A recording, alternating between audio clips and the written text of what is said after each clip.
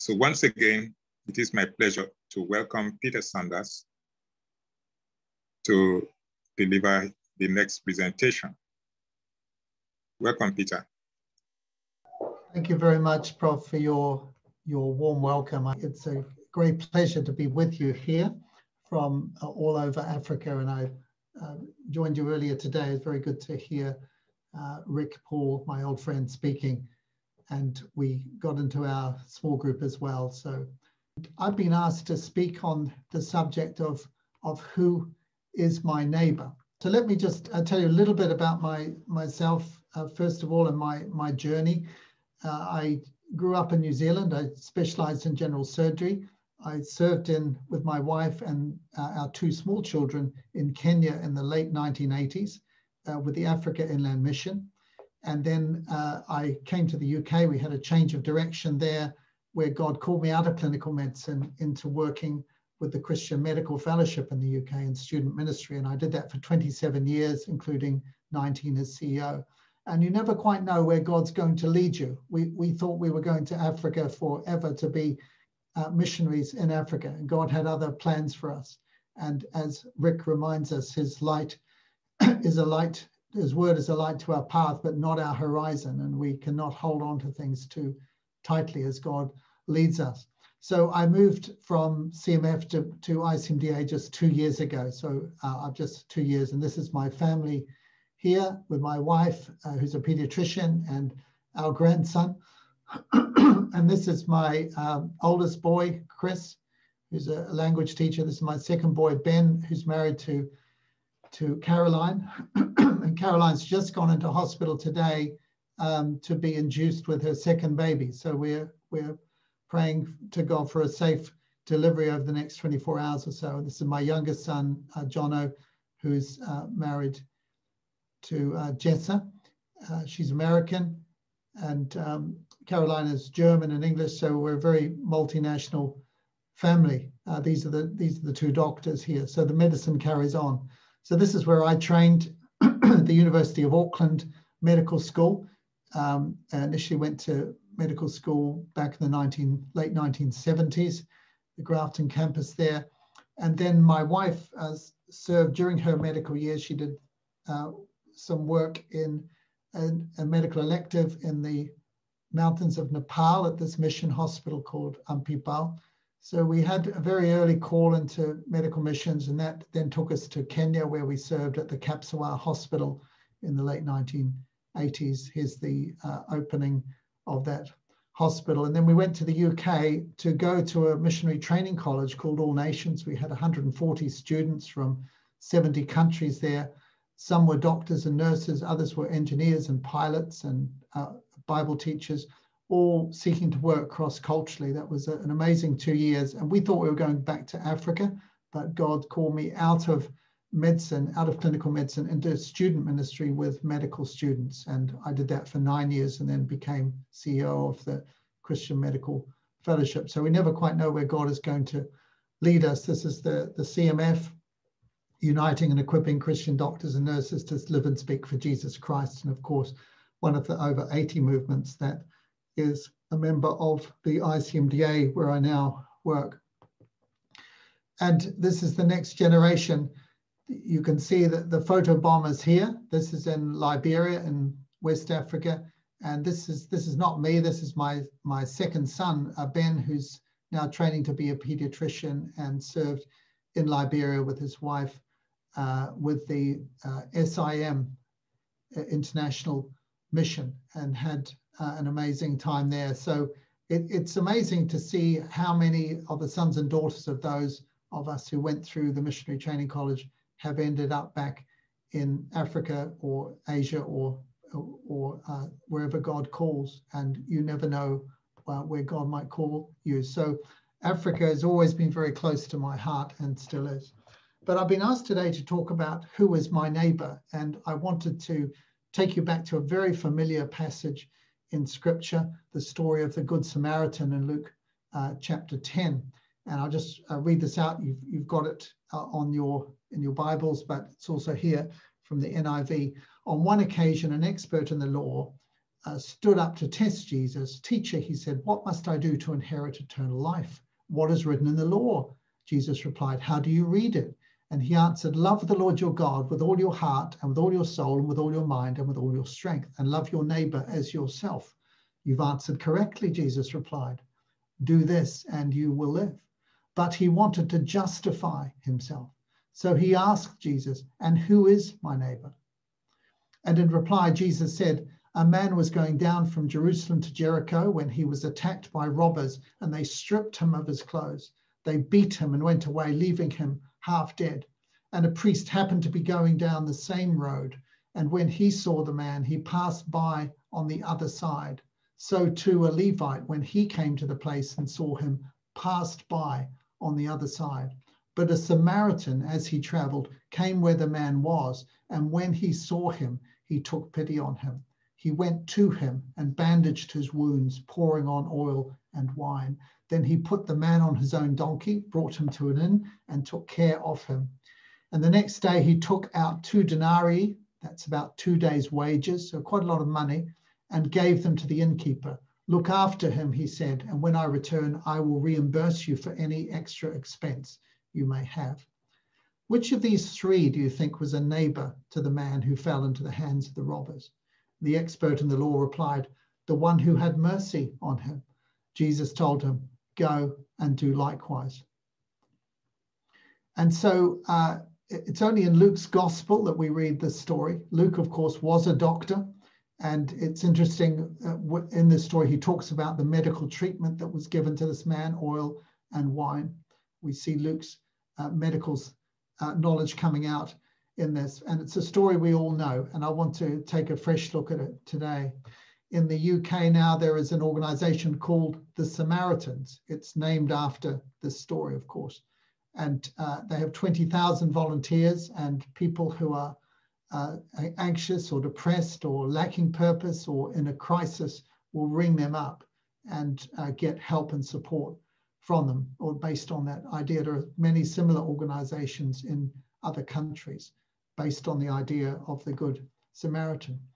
But who are the Samaritans, first of all? Well, we know that back in the time of just after Solomon, after King Saul and David, then Solomon, the kingdom of Israel split into 2. There was a southern kingdom of Judah, and there was a northern kingdom of Israel in the yellow and the blue here. And its capital was Samaria, and that's where the word Samaritans come from. And the northern kingdom of Israel was destroyed by the Assyrians in 722 BC. So 2,700 years ago, they destroyed it. Israel were taken away into captivity. And some of them came back, some of them stayed, but they intermarried with other people. They changed their scriptures. They lost their identity.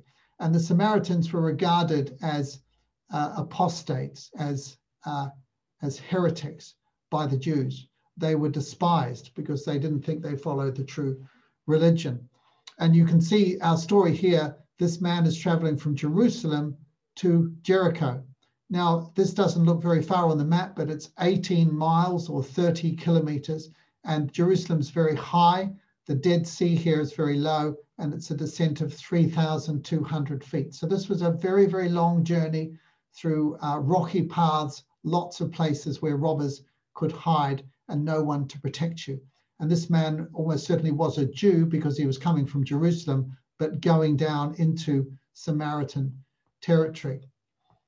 So it's a story about a Samaritan who helps a man from another culture with which there have been centuries of hostility, because the nation of Judah and the nation of Israel, the northern kingdom, fought. Many thousands, tens, even hundreds of thousands of people killed in those battles. So there was centuries of hostility. And yet God brought a Jewish man across the Samaritan's path. And he's got no relationship with the man. He doesn't know him. He's from a different tribe. The language and accent and everything will be different. The religious practices are different. But he has the ability to help him, and he does so. And he does it at considerable personal cost. And so we need to understand this background in order to understand the story. And there are two big questions in this story. There's a number of questions, but two main ones. The one the expert of the law asked, he said, "Who is my neighbor?" To Jesus, when he said, loving your neighbor is the important command. Who is my neighbor, he says. And what he was saying really was, who do I have a responsibility to help? Who's in my immediate family or my tribe or whatever? I think that was the kind of answer he was expecting, because we read he was trying to justify himself. And then Jesus asked quite a different question, not who is my neighbor. He answered it by telling the story, but he asked, who do you think was a neighbor? Who do you think was a neighbor to the man who was set about by robbers? So the expert in the law is asking, who have I got a responsibility to help? Who is my neighbor? But Jesus is asking the question, how can you be a neighbor? You see, he was saying the expert in the law had the wrong question, because he was asking a question to absolve himself, excuse himself from responsibility. So this person's not my neighbor, I don't have to help them. But Jesus was saying, no, being a neighbor actually means being prepared to help a person from a different culture, background, with whom you may have hostility, even your enemy, who you have the power to help. This is a great book, Jesus is the Question. Did you know that Jesus asked 307 questions in the Gospels? He loved asking questions. He was asked 183 questions, and he answered only 8 directly. So more than 20 times, 19 times out of 20, Jesus did not answer questions directly, because he was trying to teach people and make them think. And again, he could have given this man the answer to his question, who is my neighbor? But instead, he wanted to get this man to think about what his responsibilities were. So let's just remind ourselves of how this begins. The expert asks, what must I do to inherit eternal life? So that's what he was asking, to be part of God's kingdom. And so Jesus didn't answer the question. He asked a question back, what's written in the law and how do you read it? And this man quotes 2 passages from scripture. Love the Lord your God with all your heart, soul, mind, and strength, and love your neighbor as yourself. And Jesus says, you've answered correctly. Do this and you will live. Now, I think the man was wanting a very simple formula by which he could gain eternal life. But Jesus said, you've got to do this and you'll live. But that raises the question, can anyone do this? Can anyone really love the Lord their God with all their heart, soul, mind, and strength, and their neighbor as themselves? Now, these 2 commandments, we're told, the most important commandments in the law. Jesus himself says that in Matthew 22 and Mark 12. All the law and the prophets hang on these 2 commandments. One comes from Deuteronomy 6:5, a passage beloved of the Jewish people, and the other from Leviticus 19:18. Love the Lord your God and love your neighbor as yourself. But can anyone do this? That's the question.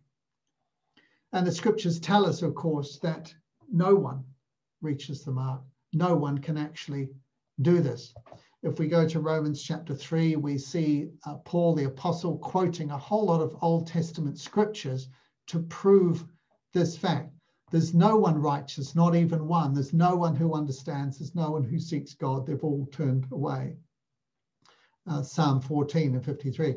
Their throats are open graves. Psalm 5. The poison of vipers is on their lips. Psalm 140. Their mouths are full of cursing and bitterness. Psalm 10, their feet are swift to shed blood, ruin and misery mark their ways, and the way of peace they do not know. Isaiah 59, there's no fear of God before their eyes. Psalm 36. And then he finishes off by saying, therefore, see, this is his argument. All these things are true about all human beings. All these things are true. Therefore, no one will be declared righteous in God's sight by the works of the law. Rather, through the law, we become conscious of our sin. You see, although the command to love God and love neighbor sum up the whole of the law, no one will be declared righteous in God's sight by obeying them, because through the law, through these laws, we become conscious of our sin. We see that we cannot actually do this in and of ourselves. No one reaches the mark. And yet we hear that this man, he wanted to justify himself. And so he asked Jesus, who is my neighbor? He wanted to justify himself. But as Paul goes on to say, apart from the law, the righteousness of God's been made known, to which the law and the prophets testify. This righteousness is given through faith in Jesus Christ to all who believe. There's no difference between Jew and Gentile, for all have sinned and fall short of the glory of God, and are justified freely by his grace through the redemption that came by Jesus Christ. God presented Christ as a sacrifice of atonement through the shedding of his blood to be received by faith. And he goes on to say, the wages of sin is death, but the gift of God is eternal life in Christ Jesus our Lord. You see, this man tried to justify himself. He thought he could be good enough to be justified in God's sight. But what the scripture tells us is that all have sinned and fallen short. And the only way we can be justified is to be justified by God, not by justifying ourselves. And we are justified freely by his grace through the redemption that came by Christ Jesus. You see, we cannot earn a right standing with God because none of us can do it. We have to be made right with God through faith. And that happens through how? Through the sacrifice of atonement, through the shedding of Christ's blood. And you know, today is Good Friday, of course. And this is the very day that Jesus died on the cross all those years ago. And this brings us right back to the real meaning of Easter. This is a very famous painting by Francisco de Zubaran, which took 4 years for him to do. He did about 8 of these paintings. It's a beautiful painting, and it shows a lamb tied up to be sacrificed and lying on a block of wood. You see that on a cross. And so this is representing the teaching, as I say here, right at the very heart of the Christian faith, whereby God makes peace with estranged and condemned human beings through the death of his son, Jesus Christ, on a cross. This is the real meaning of Easter. And we see this thread all the way through the Bible. We call it substitutionary atonement because God substitutes Jesus to die in our place for our sins in order that we might be atoned, paid for, or made at one with God, reconciled with him. And we see this thread all the way through Scripture. So in the Garden of Eden, when Adam and Eve are thrown out, they're clothed with skins from animals. An animal is killed to provide protection from God's wrath to Adam and Eve as they're sent out into the world because they can no longer exist in God's presence. Abraham goes to sacrifice Isaac, and a substitute, a ram, is provided by God so that Isaac's life can be saved. Of course, the Passover involved killing a lamb or goat and putting its blood on the doorpost of the houses in Egypt so that when the angel of death passed over, the Jewish people were protected. The whole Jewish sacrificial system, whereby sheep and goats and bulls were killed for and sacrificed for people's sins, is a reminder that without the shedding of blood, there can be no forgiveness of sin. And yet that rams and goats and bulls were never enough. It needed to be a perfect human sacrifice. The Day of Atonement that the Jews celebrated once a year, when a goat was sent out into the wilderness carrying the sins of the people, was also consistent with this idea of substitutionary atonement. But all of these things were prophetic. They were looking forward to the coming of Jesus, who would die on a cross for our sins.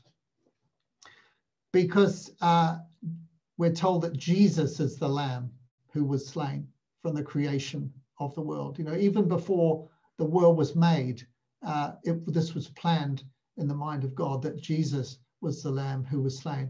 Because by one sacrifice, he's made perfect forever those who are being made holy the blood of rams and goats was never enough. But Jesus, the sacrifice of Jesus as God and man, pays for our sins forever. What a glorious and wonderful truth this is.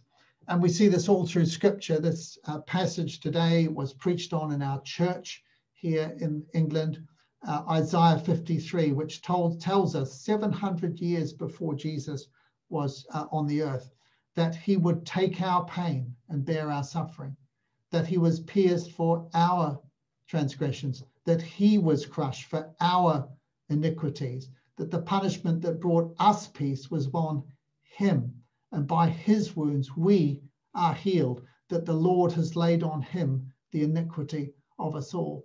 Jesus pays the price for our sins and our transgressions in order to make us whole, our wonderful Savior. And we see this all the way through the New Testament as well. It's the absolute heart of Christianity that we're celebrating this day on Good Friday, that Jesus described his own ministry as giving his life as a ransom for many, to pay the price for us that we might be reunited with God. Peter, the apostle, tells us he himself bore our sins in his body on the tree.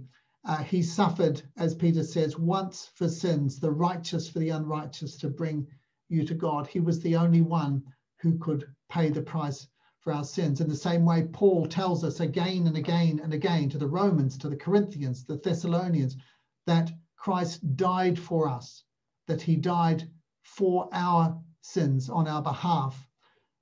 Paul tells Timothy that Christ gave himself as a ransom for all people. The writer of Hebrews adds that Christ died as a ransom to set them free from the sins committed under the first covenant. You see, so this question that this lawyer asked, we're told, in order to justify himself, he said, "Who is my neighbor?" But and Jesus said, well, he gave these two commands, and he demonstrated that no one can justify themselves, you see. And the first thing that we really need to take from this story of the Good Samaritan, before we look at its practical application, and we're going to move on to its practical application very soon, is that we need to start by realizing that actually the real Good Samaritan is Jesus, the only Good Samaritan, because Jesus crossed the boundary. As the Samaritan crossed the boundary between the Samaritans and the Jews, he crossed the boundary between heaven and earth. As the Samaritan tended the wounds of this man, he entered our world, he rescued us from death, he carried us to safety, and he tended our wounds at great cost to himself. Jesus is the real Good Samaritan. But he calls us as his followers to go and do likewise, to look in his footsteps, to wash one another's feet, to carry his cross.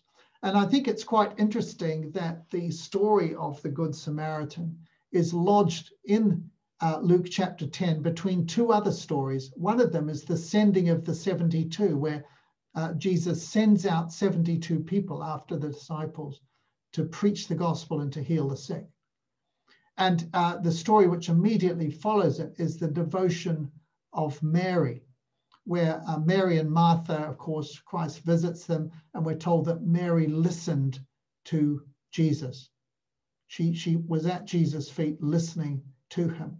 And so this lawyer who came and asked this clever question, the question he thought was clever, on either side of the story, we learn about what's really important. We see in the life of Mary, what's really important is listening to Jesus and being with Jesus. And as we see from the 72, being sent out by Jesus into the world to carry out his mission, to preach and to heal. So just as we're told in Mark 3:14 that God called, or Jesus called the 12 disciples. Why? What did he call them? To be with him and to be sent out by him. In the same way he called Mary to be with him, to listen to him, and then the 72 to go out. And so in the same way Jesus is the real Good Samaritan, but we're called to go and do likewise. So let's look at the practical applications of this. And I think what we see in this passage, you've got here Vincent van Gogh's painting of the Good Samaritan, the man lifting this man's broken body onto the donkey. And we've got four attitudes that I want to look at: the robber, the priest and Levite, who I've categorized together, and the innkeeper. And then finally, the Samaritan: the robber, the priest, Levite, the innkeeper, and the Samaritan. And there are four attitudes to others. And where you can imagine, you can guess which attitude that we're wanting to emulate. But as Christ's followers, we need to understand these other attitudes and to recognize them in ourselves and to turn from them when we see them. And so the first attitude we see is the attitude of the robber, which I call the criminal attitude. And the criminal attitude says this: what's yours is mine if I can get it. See, these robbers hid behind a rock, they sprung out, and they took this man's possession.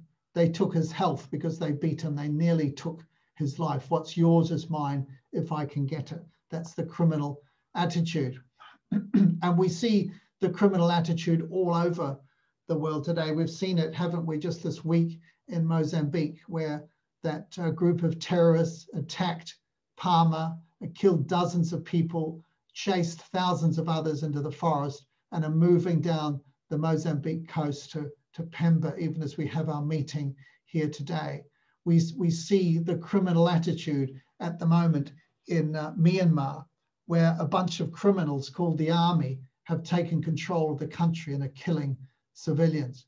The criminal attitude. We saw the criminal attitude on the shores of the Mediterranean Sea when ISIS took Christian believers, Egyptian Christian believers, and killed them on the shores of the Mediterranean Sea.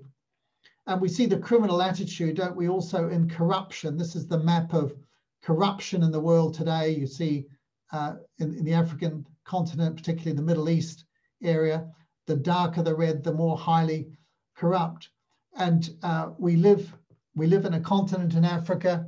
These are the world's 20 most corrupt countries in the world, according to the World Corruption Evidence. That these are the countries where people in power, and politicians, police, army, and so on, officials, public officials, are corrupt and take bribes. The worst 20 countries in the world, according to that. And it is a great challenge to us that 9 of these 20 countries are in Africa, and that of the worst 10, 7 of them are in Africa. What's yours is mine if I can get it. The criminal attitude. And the challenge to us is, you know, we can steal more things than money from a person. We can take their money and their possessions, which is what these people do. It's what corrupt officials do. But we can take a person's health as well. We can take a person's life, as has been done. But we could also take a person's innocence, take their virginity. We can take a person's reputation by saying things about them that are not true in order to bring them down in the eyes of others. And it's a deep question for us to ask ourselves as Christians. What is it that I'm doing that is really motivated by a criminal attitude? And we need to remind ourselves where the criminal attitude starts, because we exhibit the criminal attitude whenever we take from anyone something that is not rightfully ours to take, anything. And it begins with the 10th commandment: you shall not covet. Now, Rick talked, didn't he, about envy and pride, but envy and jealousy, that's where it all starts, that we see that people have something that we want and that we're willing to cross the boundary and take it. What's yours is mine if I can get it. Is there a criminal attitude lurking in our hearts? But what's the answer to the criminal attitude? Well, the scripture tells us that it's contentment, godliness and contentment. As Paul says, learning to be content in all circumstances, not to look on others and the things they have, or the relationships they have, or the job they have, or the reputation they have, and seek to take it from them or desire it deeply for ourselves. The criminal attitude, what's yours is mine, if I can get it, the robber. The next attitude is the common attitude. And we see both the priest and the Levite exhibiting this attitude. What's mine is mine if I can keep it. What's mine is mine if I can keep it. Now we know that the priest and the Levite, they came and they saw the man, didn't they? But they just crossed to the other side of the road and they went on. They did not attack the man. They did not take his money. They did not take his clothes. They didn't oppress him. They didn't harm him in any way. They just ignored him. They had the power to do something, but they chose not to. And we often think about sin as doing wrong things, but sin is just as much not doing right things. There are sins of omission, the bad things we choose to do, but of commission, the bad things we choose to do. But there are sins of omission, the good things that we could do, that we choose not to do for whatever reason. You know, the Western world at the moment is obsessed with success and wealth and glamour and celebrity and beauty and all of these things. And, you know, they are a wonderful distraction from the things that we ought to be doing. It's so easy to wrap our whole lives up in obtaining these things. And so we ignore the hungry, and we ignore the sick, and we have the power to do something we choose not to. What's mine is mine if I can keep it. And the prophet Ezekiel talked about Jerusalem in these terms: the sin of your sister Sodom. He's talking about Israel, the northern and southern kingdoms, Judah and Israel. She and her daughters were arrogant, overfed, and unconcerned. They did not help the poor and needy. They were haughty and did detestable things before me. Therefore I did away with them, as you've seen. But look at these words. She and her daughters, Sodom. We associate Sodom with sexual immorality, don't we? And of course, there was great sexual immorality. But we're told she and her daughters were arrogant, overfed, and unconcerned. They did not help the poor and needy. You see, they were so distracted by their wonderful lifestyles. They had too much to eat. They were unconcerned. These were the sins of omission. We see this in the same way that Jesus said, from everyone who's been given much, much will be demanded. From the one who's been entrusted with much, much more will be asked. You know, we're wonderfully privileged as doctors and dentists with fine training, careers, good minds, and so on. We've been given much, and much will be expected from us, because real Christianity is very practical. Religion that our God and Father accepts is to look after orphans and widows in their distress, to keep oneself from being polluted by the world. As Jesus says to the sheep and the goats in the parable, truly I say to you, whatever you did not do for one of the least of these, you did not do for me. It's not just the bad things we do, it's the good things that we had the power to do that we chose not to do. And look at these words in 1 John, great challenge, particularly to those of us in the West, where we're so privileged in so many ways. But of course, in all developing countries, there are the rich and there are poor. And this is how we know what love is. Jesus Christ laid down his life for us, and we ought to lay down our lives for our brothers and sisters. If anyone has material possessions and sees a brother or sister in need, but has no pity on them, how can the love of God be in that person? Dear children, let us not love with words or speech, but in actions and in truth. Isn't that challenging? If anyone has material possessions and sees a brother or sister in need, but has no pity, how can the love of God be in that person? And this is what the priest and the Levite demonstrated, the common attitude, what's mine is mine, if I can keep it.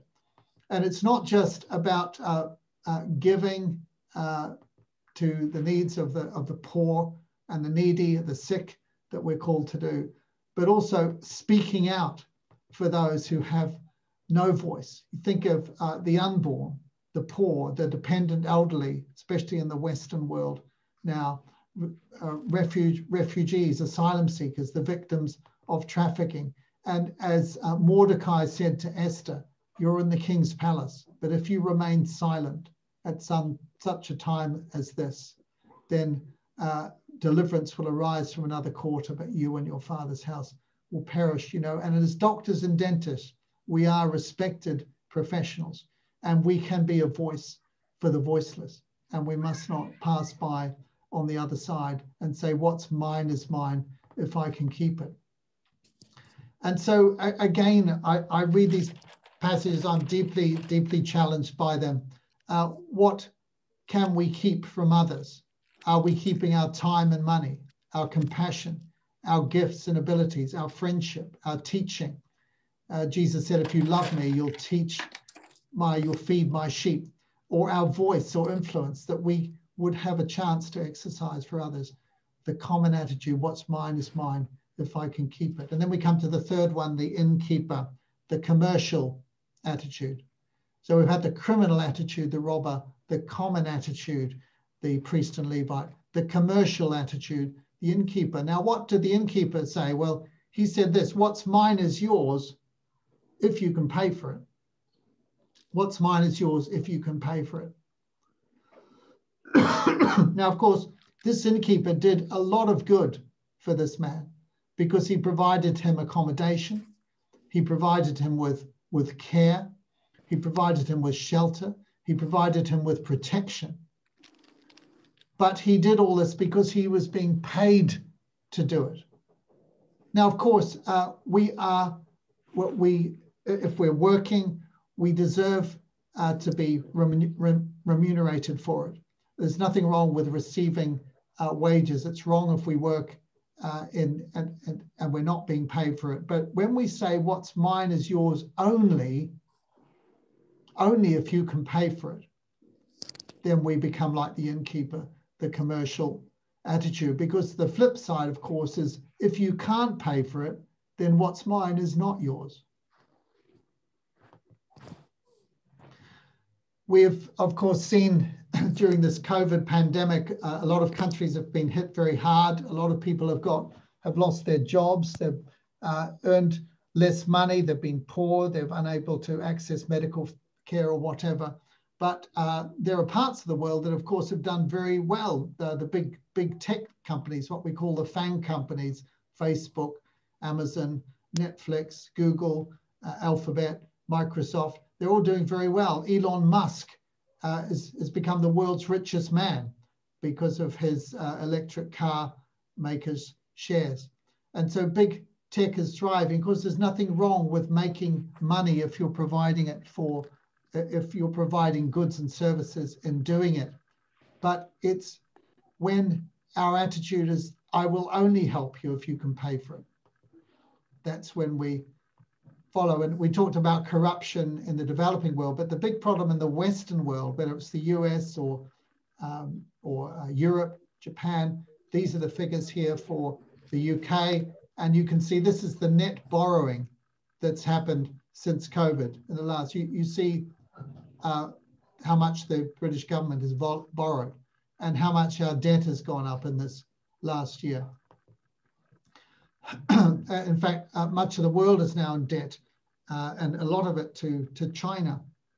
These are the countries here with greater than 25% debt to China of their GDP. The red countries, the orange countries, 10 to 25%.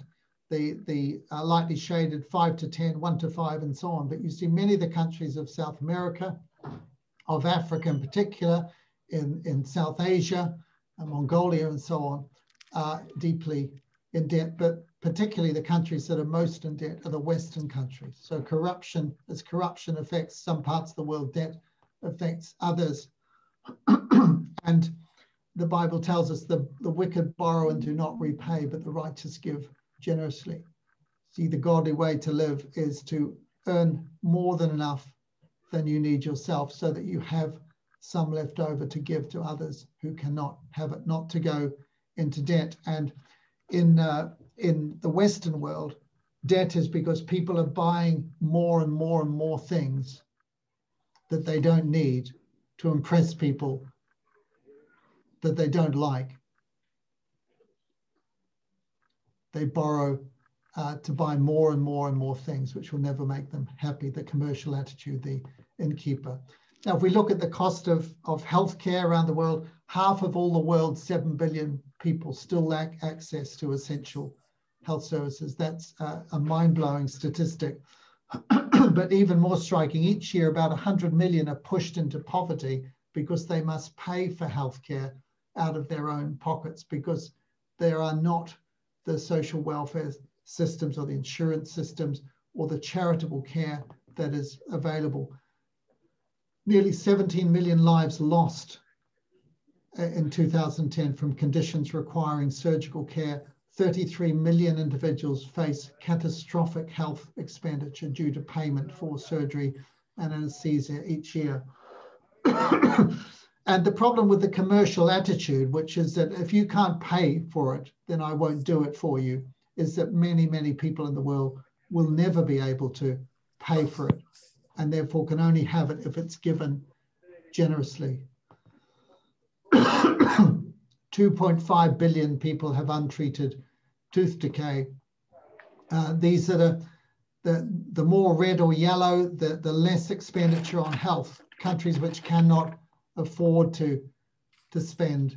The healthiest countries in the world are those that have the most to spend. But if people cannot afford to spend, then they end up with huge maternal mortality ratios, as we see in Africa, or huge child mortality ratios. The commercial attitude, what's mine is yours, but only if you can pay for it, will never meet the needs for health and education, food, welfare of the people of the world. So that brings us the commercial attitude. And the question for us is, how much does the commercial attitude actually govern what we do in our own lives, if we allow this word to examine us, our choice of career or specialty, where we're prepared to work, where we're seeking to live, who we're prepared to help, who we're prepared to treat, or our service in the church? Will we only do things that we're paid for? Will we only do the things that give us the best possible pay? Or are we prepared to say, what's mine is yours, even if you can't afford to pay for it? Even if you can't afford to pay for it. And that brings us on to the final one, the Christian attitude, exemplified by the Samaritan. What's yours is mine if you need it. What's yours is mine if you need it. And we're told this attitude, or our attitude, should be the same as that of Jesus, who, as on this day, Easter Sunday, Easter Friday, Good Friday, we remember that he died on the cross because he was in nature God, but emptied himself. He took the form of a servant and he humbled himself and became obedient to death on a cross. And there was an outflow of generosity. Remember Sodom, she was arrogant, overfed, and unconcerned, but did not help the poor and needy. But Jesus was far, far richer. Jesus owned the whole universe. But for our sake, though he was rich, for our sake, he became poor, so that through his poverty, we might become rich and be reunited to God. And we know his call to preach good news, to proclaim recovery, freedom for the prisoners, recovery of sight to the blind, to release the oppressed, to proclaim the year of the Lord's favor, preaching, healing, deliverance, justice, service. What's mine is yours if you need it. That was Jesus' attitude. And so we are called in Luke's gospel, of course, just a few chapters earlier, love your enemies, do good to those who hate you, bless those who curse you, pray for those who mistreat you, love your enemies, do good to them and lend to them without expecting to get anything back. And of course, this is exactly what the Samaritan did, because the Jew was his enemy. the Jew had mistreated him, the Jew had discriminated against him, and had harbored hostility for centuries. And yet he crossed the cultural boundary, and at great personal cost to himself, he served this person, just as Jesus did for us, crossing our boundary into our world. And we can think of great Christian doctors of the past who have been motivated to serve God. Some of them in the African continent, David Livingstone, Helen Roosevelt in the Democratic Republic of Congo, or in East Asia, James Taylor, Hudson Taylor, missionary pioneer to China, or Ida Scudder to India. Two amazing hospitals in India, Vellore and Ludhiana, wonderful teaching hospitals, tertiary referral centers now, producing thousands of doctors, nurses, dentists who serve all over the world, incredibly well trained. Why are those places there? They're there because two women, one from America, one from Scotland, Ida Scudder and Mary Brown, went out in obedience to Christ to start a dispensary, which then became a nursing school, which then became a medical school, which then became a hospital. Two women exhibiting the Christian attitude. What's mine is yours if you need it. We're very keen on cricket in Britain. We're not very good at cricket in Britain at the moment in some forms of the game, but you may have heard of this man, C.T. Studd. Here he is here, lived in the 19th century. Have you heard of the Ashes that England and Australia play for every few years in a tournament? And you know, the Ashes dates back to a game in the late 19th century when this man, C.T. Studd, was playing for England, and he was the only batsman that was not out in that game. He was a great cricket player. Australia won the match. They burnt the wickets and bails into ash, and they put them in this little canister, and they took them back to Australia, and every few years they play for them. But C.T. Studd left his training, his country, his wealth, and he went to China, and he formed the World Evangelism Crusade, now known as WEC, and he worked for God in China, in India, and then later in Africa as well. And he said, if Jesus Christ is God and died for me, then no sacrifice can be too great for me to make for him the Christian attitude. And as we've been reminded today by Rick, every day of our lives is written in God's book, that every good work has been planned for us. God's planned good works for us to do before the beginning of time, that we all have a special role in Christ's body, gifts and abilities that we've been given to serve others. And we have a general calling, but also a personal calling based on how God has formed us. And the question is, are we going to exhibit the Christian attitude? What's yours is mine if you need it. Are we going to take this challenge of Acts 1:8 to take the gospel to the ends of the earth, to make disciples of every nation, to go in the same spirit that the God the Father sent Jesus Christ? And so we come back to the scripture with which we started today. Are we willing to serve? And Isaiah in the temple has this wonderful vision of God, and he hears the voice of the Lord saying, whom shall I send, and who will go for us? And then he said, here am I, send me. And there's the challenge for each one of us as Jesus sat at this spot outside Capernaum at the north end of Galilee and launched a mission that was to go right to the ends of the earth. And he asks us today, who will go for us? And are we going to say, here am I, send me? Because we need to recognize that Jesus is the Good Samaritan who's crossed the boundaries from heaven to earth at great cost to himself to bring us healing and new life and to commission us and to send us to do his work. And he calls us to turn away from the criminal attitude, what's yours is mine if I can get it, to turn away from the common attitude, what's mine is mine if I can keep it, to turn away from the commercial attitude, what's mine is yours, but only if you can pay for it, and to embrace the Christian attitude that he demonstrated through his life and death and calls us into. What's mine is yours if you need it.